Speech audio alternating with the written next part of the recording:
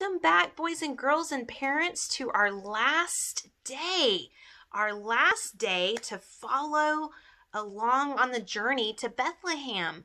Thank you for unwrapping Christmas with us during this time. And now we are on day number 7, our final day, our final present to open. So let's review real quick. Let's go back to day 1 when we first started.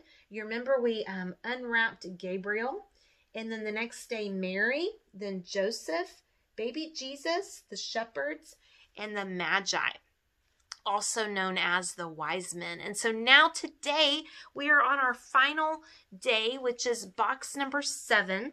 So here we go. Are you ready? Do you have any idea what this could be in here?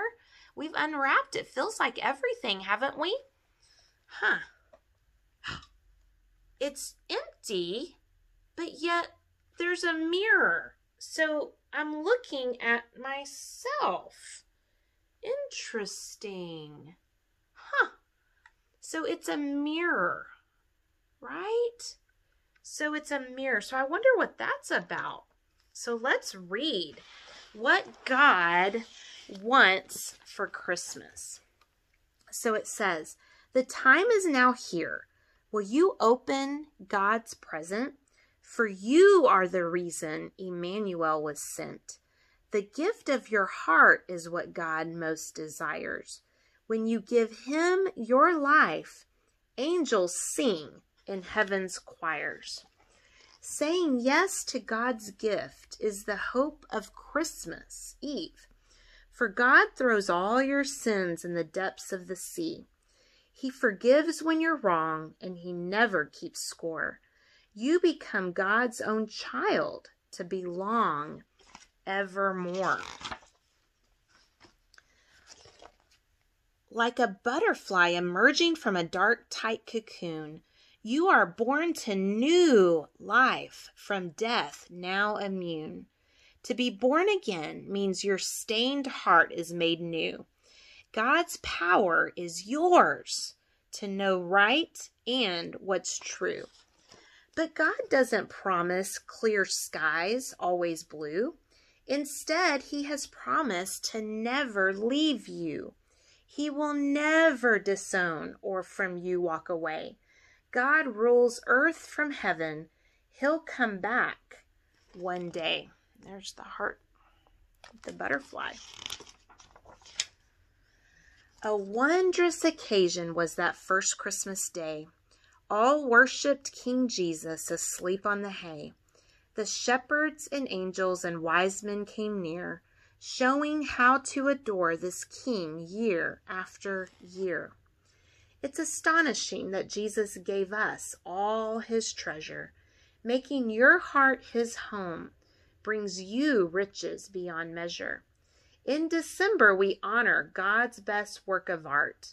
What God wants each Christmas is all of your heart.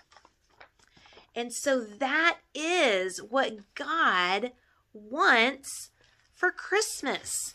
God does want something for Christmas, boys and girls. He wants you, and he wants me.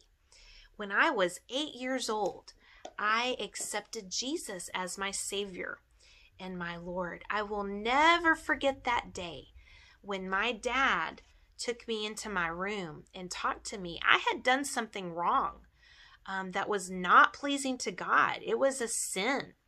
And I did not say something that was very, very nice to someone, and it was a sin. And my dad took me into my room and told me about Jesus dying for my sins and that I could do nothing to save myself from my sin. Only Jesus could come in and take my sin away because Jesus is perfect, right? We've talked about that.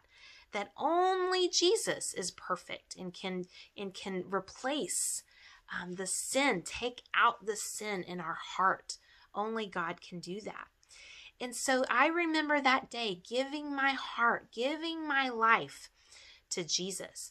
Now, one thing about it, though, is that it wasn't like just because I made that decision that all of a sudden now my life was great and I never had any more problems. That is not the way life is it, boys and girls? That we know we live in a hard, tough world and it's full of sin. But that's why we need Jesus. We need him to come in to our lives and to save us from our sins. And so the Bible says that if we will confess our sins to God, that he will come in and wipe it clean. He will take away the sin and we will be pure and white before him. And we might have to do that every day, right? And so that's why we need the story. That's why we need the gospel every day in our lives. I am so thankful for Jesus, because with Jesus, I have everything. Whether I'm having a bad day or I'm going through a hard time, or I have a friend or a family member going through a hard time, I can know and believe that Jesus is with me, that he loves me, that he cares for me, that he will never leave me or forsake me, and that he has good plans for me. And I want to say that to you, that God already knows what you're going to do, and you can have a relationship with him. That's what Christmas is all about. It's not about the presents. It's not about the decorations, although we know we can have fun with that, right? It's so much fun to celebrate Christmas in those kind of ways. But the real reason we celebrate Christmas is because Jesus came to this earth as a little baby, and he grew up and he became the Savior of the world. He died on the cross for you and for me so that we could live forever with him. We need Jesus to save us.